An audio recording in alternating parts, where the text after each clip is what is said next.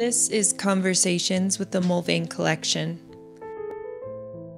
Today we discuss Farm Lane, 1924, an oil on canvas painting by Daniel Garber.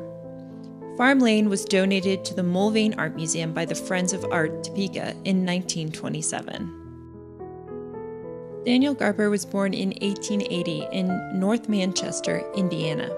He studied at the Art Academy of Cincinnati and the Pennsylvania Academy of Fine Art, where he took classes taught by Thomas Anschutz, William Merritt Chase, and Cecilia Beau.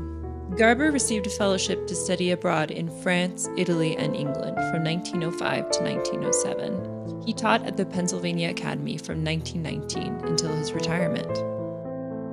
The artist established a painting style grounded in his academic training and his exposure to French Impressionist painting.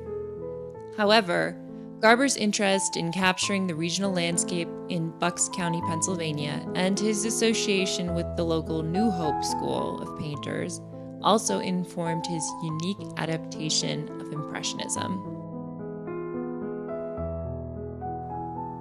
Garber's Farm Lane exemplifies this painting style in its poetic rendering of rolling hills blanketed in soft sunlight. A rail fence cuts through the composition. Beyond its open gate, Garber depicted a hayrick and shed.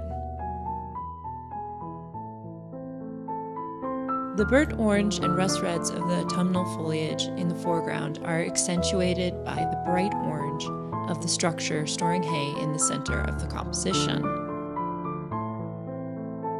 The color is harmoniously threaded throughout the picture.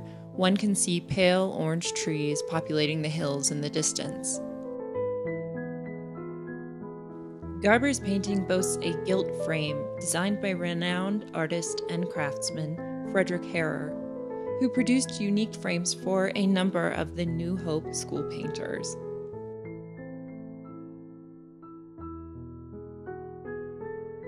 Due to the generosity of an anonymous donor, this painting was recently treated for its conservation needs and refitted into its restored frame.